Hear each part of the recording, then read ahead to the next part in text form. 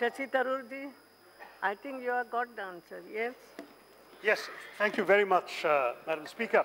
I was looking at the Minister's reply with interest because he has made a number of points here. One is about the 12,455 megawatt potential at 46 potential tidal locations. But there, as you know, Mr. Minister, my understanding is that it's only in those places where the gap between the high tide and the low tide is at least 5 meters or 16 feet that you can meaningfully be able to generate electricity. And therefore, in India, there are only two places where that's true, the Gulf of Cambay and the Gulf of Kutch. In fact, the Sundarbans and Kerala, where we also have high tides, don't seem to have that kind of thing. Secondly, when you're talking about the high capital cost, you have not taken into account, presumably, the carbon credits we can get that would help offset them. Because after all, if, as you've assured your honorable colleague, we are going to fulfill the commitments of the Paris Agreement, that means we will want to have larger quantities of green energy, clean energy, that we can show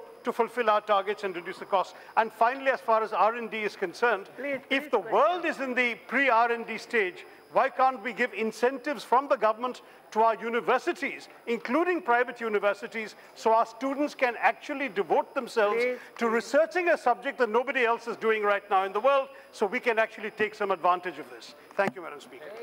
All of you, both of you knows the things in detail. Why you are asking question, I don't know. Madam Speaker, as the honourable member rightly said, Kerala has about 1.5 meter height, so we are not able to exploit the potential over there. As regards research and development, certainly India would like to be at the forefront of technology development. The Ministry of New and Renewable Energy does look at this very seriously, and we promote our entrepreneurs. And in this area, particularly the institutes of high learning like IIT or IISc.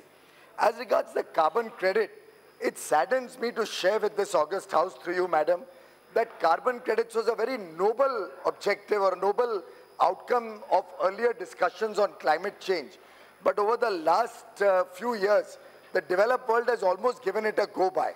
It's almost become history. And the current price of carbon credits are at an all-time low, at which even if we get those carbon credits, it does not substantially affect the eventual price to the consumer. One other point which I would like to share, since Kerala and West Bengal both have shown interest in this subject, we are also very concerned and compassionate about the aquatic life on the coastal lines. So we have to balance all of these. India has sufficient sources of clean energy potential through solar, hydro, wind. We are also developing biomass in a big way.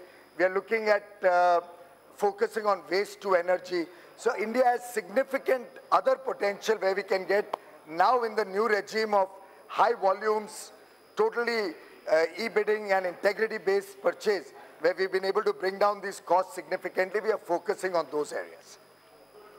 Question number 463, Sri